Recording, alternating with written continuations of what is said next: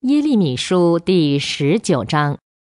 耶和华这样说：你去跟陶匠买一个瓦瓶，要带着几位人民的长老和年长的祭司，出到新嫩子谷哈尔西门的入口，在那里你要宣告我将对你说的话。你要说：犹大列王和耶路撒冷的居民啊，你们要听耶和华的话。万军之耶和华以色列的神这样说：看哪，我必使灾祸临到这地方，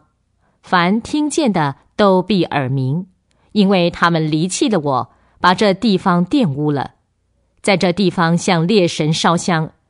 这些神是他们和他们的列祖以及犹大列王所不认识的。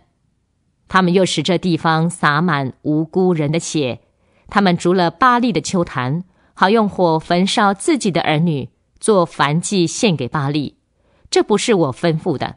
我没有提说过，也没有在我心里想过。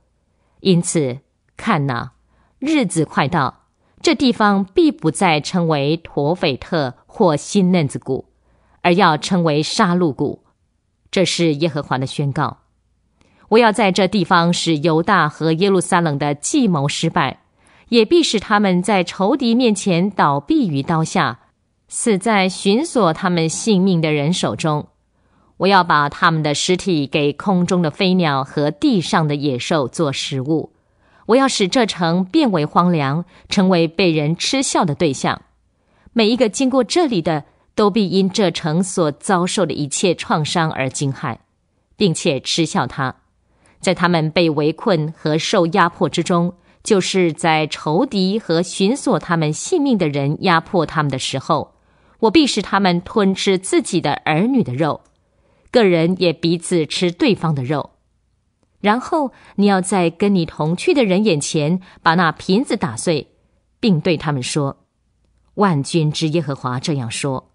我必照样打碎这人民和这城，好像人打碎陶匠的瓦器一样，不能再修补。人必在陀斐特埋葬尸体，甚至无处可埋葬。我必照样对待这地方和这地方的居民，使这城像陀斐特一样。这是耶和华的宣告。耶路撒冷的房屋和犹大列王的宫殿都要像陀斐特一样成为不洁。人曾在这一切房屋宫殿的屋顶上向天上的万象烧香，向别神交奠祭。耶利米从陀斐特，就是从耶和华差遣他去说预言的地方回来，他站在耶和华殿的院中，对众民说：万军之耶和华以色列的神这样说：